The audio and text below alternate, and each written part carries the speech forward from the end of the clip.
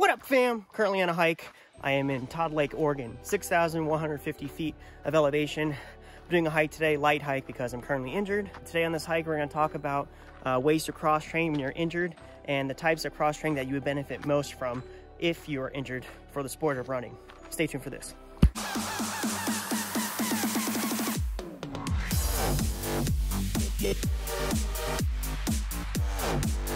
So in this video today, I'm going to talk about the types of cross-training you should do if you're a runner and how to handle injury.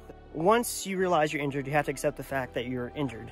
You have to throw over your head that this mindset that your competition is going to get ahead of the game on you because you can't work out and they can. Not always true. You'll come back stronger. An injury is just your body telling you that, hey, we cannot handle the load or the stress right now. Look at it as something you can learn from. The types of cross-training you can do in this order. Now, these are my observations, my knowledge, my experience with the fact. Before you guys try any of these types of cross-training activities at home, make sure you get cleared by a qualified healthcare provider in your area, because some of these cross-training activities, even though they may benefit you while you're hurt, they may aggravate the injured site, so get checked out.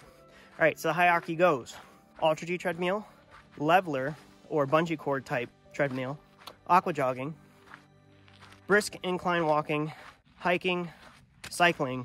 Remember the law of specificity, I talk about that a lot in my other videos, is that if you want to be the best you can be and have the proper firing patterns of the muscle groups for the activity at hand, which for my channel is probably mostly runners, you want to do activity that would favor running or mimic the motion of running as close as possible.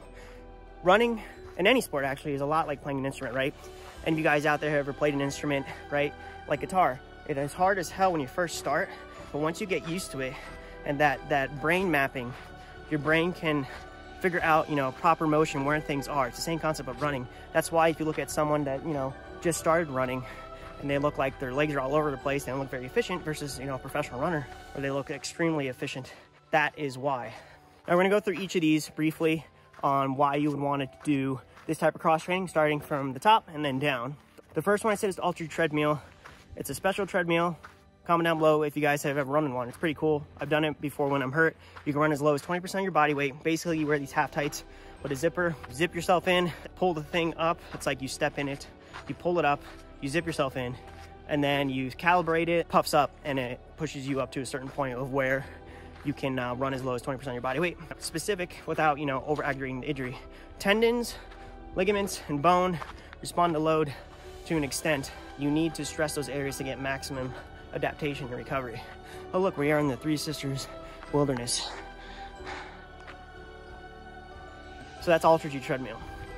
Second one is, I briefly mentioned, is like a leveler device, bungee cord type system. You can run as low as 80% of your body weight on a treadmill. I think they're based out of Boulder.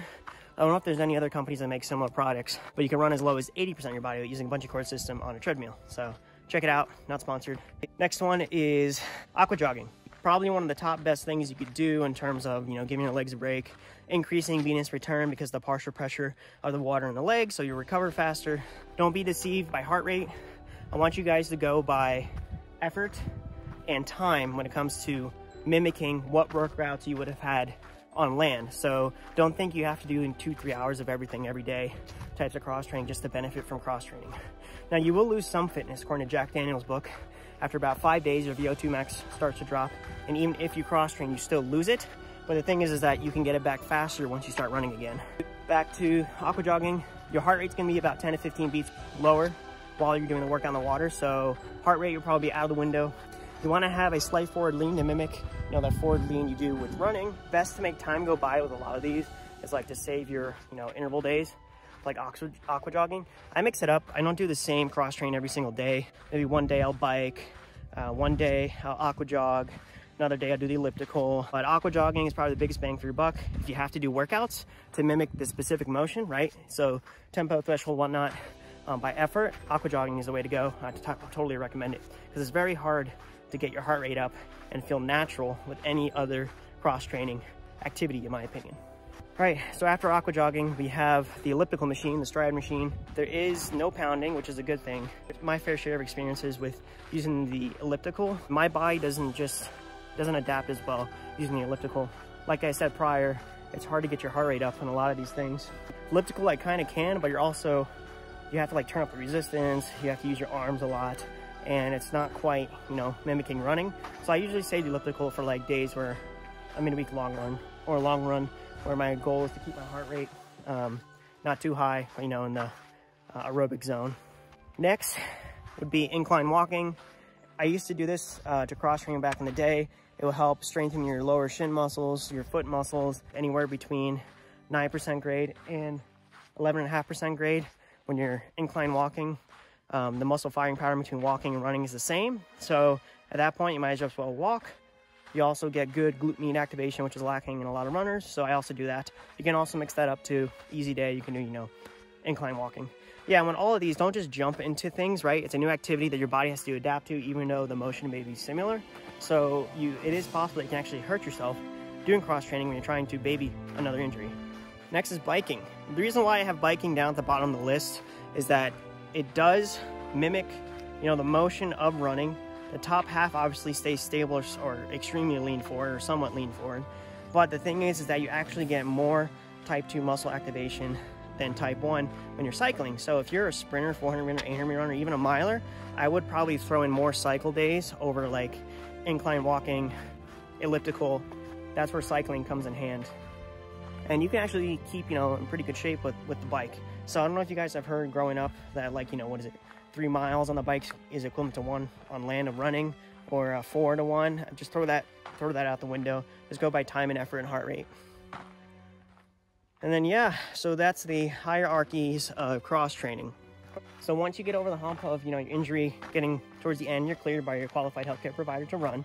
Then you can start gradually bringing running back into the routine. You don't want to just, you know, oh, I feel great, I'm gonna go do my long run now, 2 hours after, you know, spending 2, 3, 4 weeks injured. You got to baby step into it.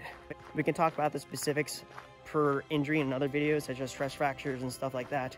But you just want to take it easy, allow your body to adapt. Maybe start with 20, 30 minutes and every other day, and build up from there until you're, you know, running how you used to before the injury happened.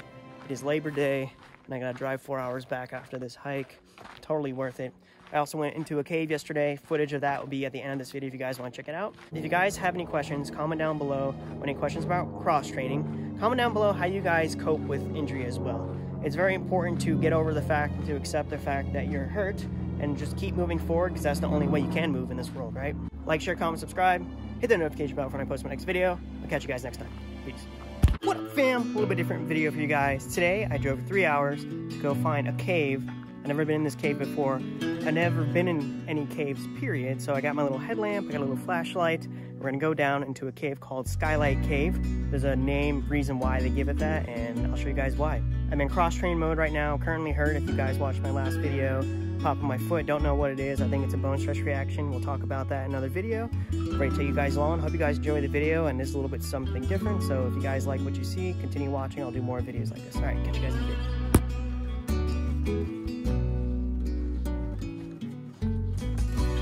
Down we go, fam. Watch out for the bats. Pretty small, but then there you go. It was like closing and then opening. Yeah. How long? We did a lot of. It goes pretty far. I mean, we had to stop eventually because it just got too small, but.